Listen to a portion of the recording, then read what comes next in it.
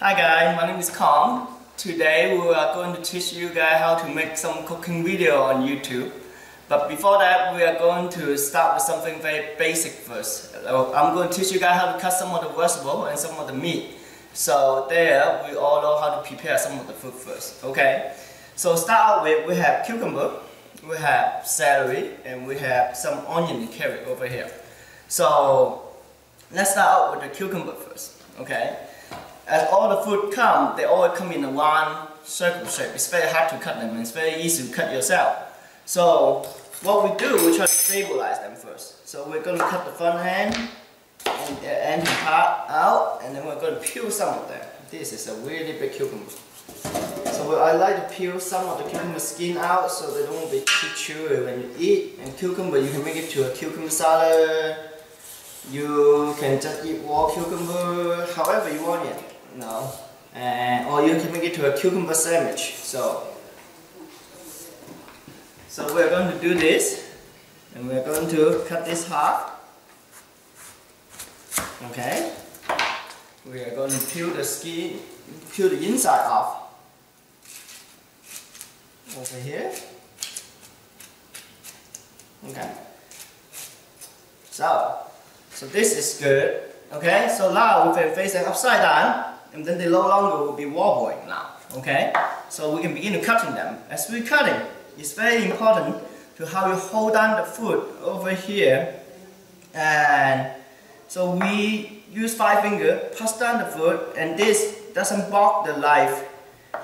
As soon as the knife doesn't pass the finger of the height, and then you won't cut yourself. So when you cut, you move the knife slightly forward.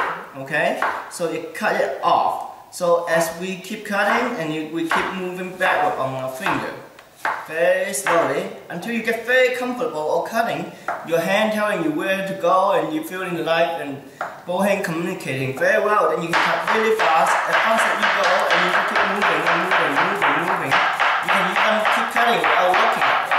So your hand is basically telling you where the cucumber is and how much you have to be cutting it. So, but you have to coordinate it very well, so you won't cut yourself.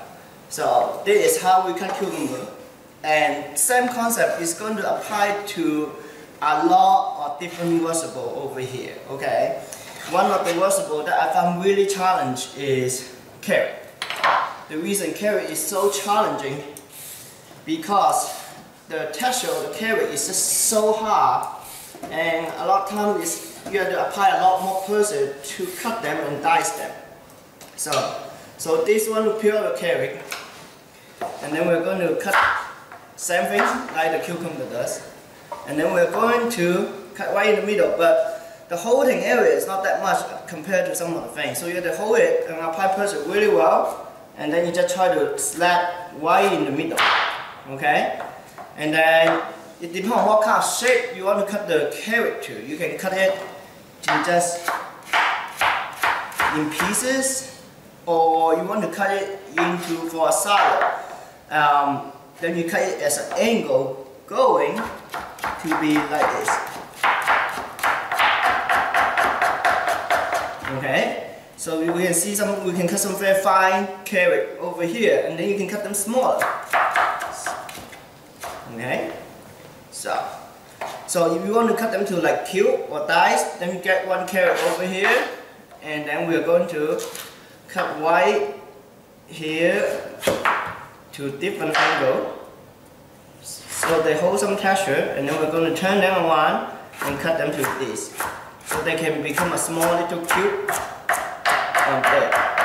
Okay, so but be very careful when you're cutting carrot, because it's just the texture is harder, and they still move around even that. So a lot of time I just slap and then chop it down.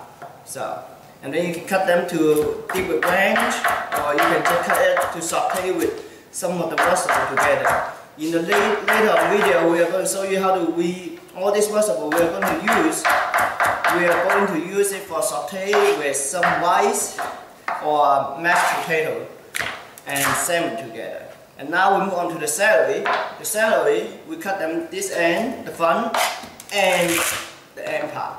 And we wash it up a little bit first.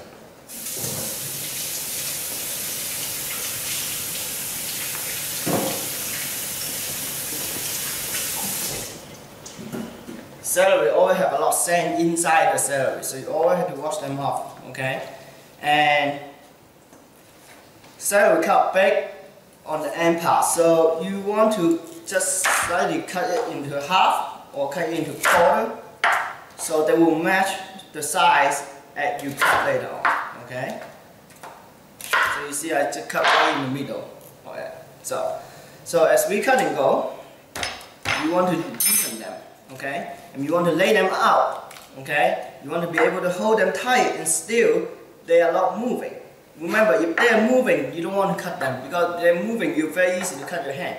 So then you just push and go. Same thing as you cutting the cucumber and carrot. Okay, the main concept, you don't want them to move and you want your finger blocking your knife over here.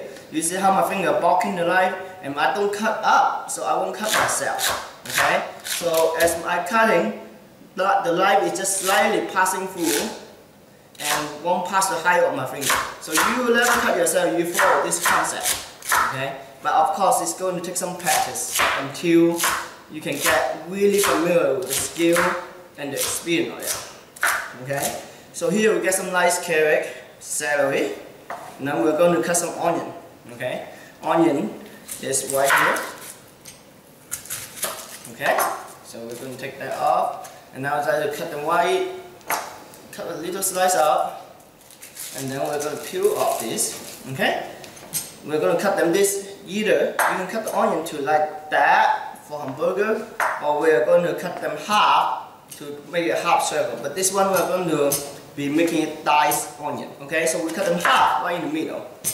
Okay, so we are going to cut to like cut thicker into the wing, so they will match the carrot and the celery we are cutting later on. Okay, so we cut them to all like this right now. So we are going to hold the same method, but onion is cut tricky because they're cut circle. So your hand cut have to grab onto the circle to it. So your knife cut angle a little bit, go in, and then begin to go back straight up as we go. And then you tip the onion at the end to flip it over so you get more holding space as you cut. Okay, so now we have all this beautiful onion and celery and carrot. We can make Thai wedding soup, we can saute them all together to do stir fry. We can make it on top of the fish or some of the meat that we use. So they can apply in many different ways. So, okay, that will be for the cutting video today. And then please watch the second video coming up. So we'll show you how we're going to use all the ingredients to make it to a wonderful dish together.